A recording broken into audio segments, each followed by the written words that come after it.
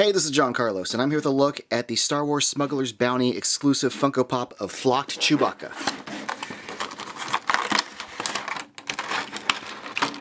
It comes with a base, like all Star Wars Pops come with, and it's removable. This is a flocked version of the second Chewbacca design. There was initially already a Chewbacca Pop, but when The Force Awakens came out, they did a new one, which featured like a more detailed surface, like a more detailed like brow, and in my opinion, a far less cuter design. However, by flocking this design, it's improved upon it and made it cuter. Something about taking Chewie and making him into a Pop, I think he should be cute. And this, yep, it's cute. The design of this one, though, as far as the sculpt of the way his hair lays, looks good. The pose he's in with the bowcaster looks great.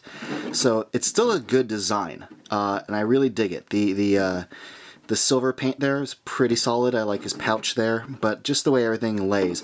They took that original sculpt and they just flocked it. And as far as the flocking goes, looks good. Like, I got no complaints with the overall effect. It also saves me from talking about paint. The sculpt on his feet look good, his bowcaster looks good, and then the rest of the silver paint there looks great. But I love the position of the bowcaster in his arm. Also, I like the furrowed brow here.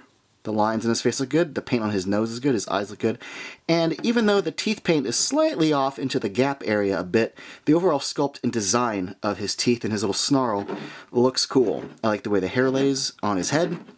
The flocking on the head looks great. The overall flocking effect for Chewie looks rad. I love this pop. It looks awesome on the shelf. So, yeah. Thanks for watching, everybody. You can follow me on Instagram, Facebook, all that crap. Bye.